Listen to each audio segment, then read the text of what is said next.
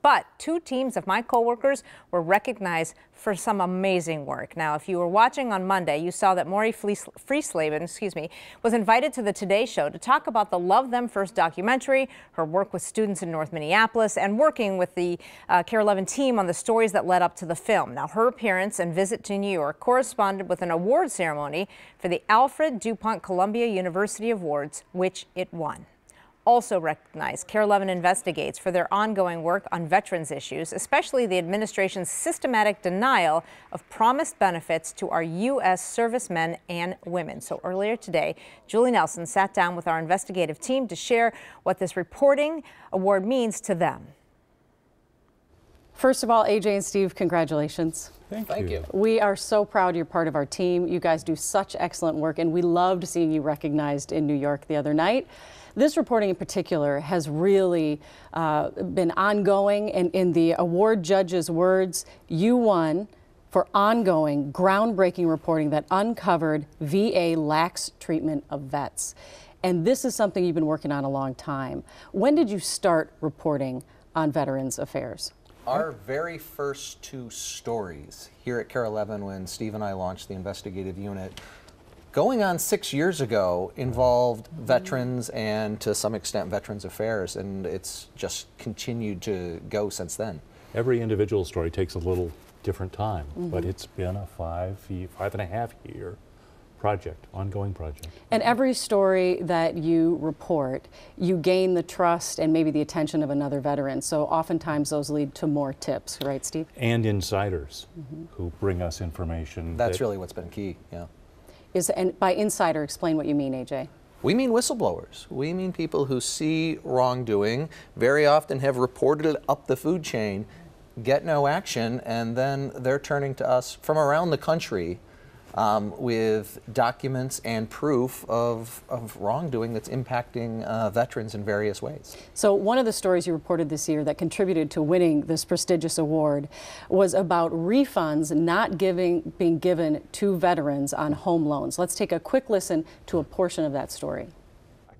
Michael Missel is the VA's Inspector General. They knew they were holding money that belonged to veterans but never told them? Correct. Why didn't VA leaders address this? We asked them that question, and they said it wasn't a priority for them. It became a priority after KARE 11 began asking questions, and Missel's office issued a scathing report concluding veterans may have suffered significant financial losses. This was a nationwide problem. Nationwide problem that's resulting in $400 million going back to veterans. That was being withheld secretly.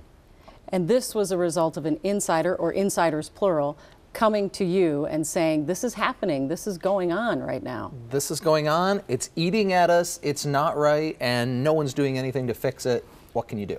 And they had documents to prove it.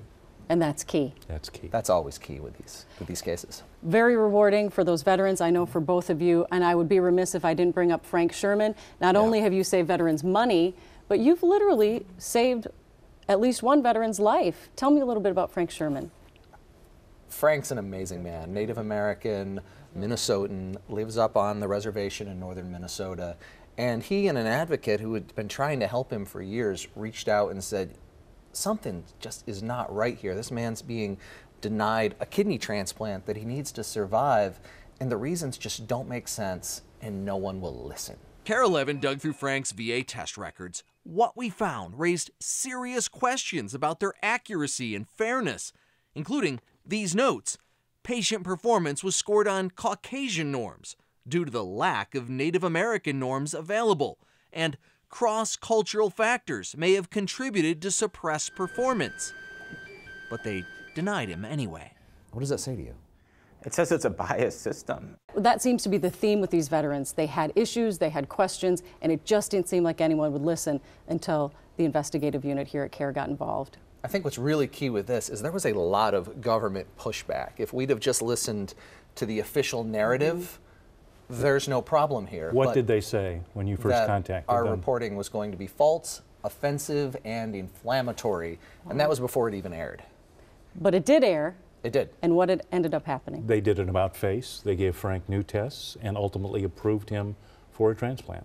So awards are nice, but that has to be That's what makes you go home and sleep well at night.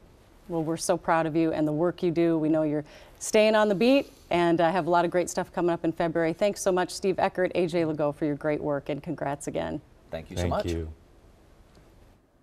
And a big shout out to Gary Knox, the award-winning photojournalist who also worked on those stories with those two men. We're really proud of all of you. Well, we'd like to see more. If you'd like to see more of the investigative team's work, there is a whole section on our website. Just head to KARE11.com/veterans.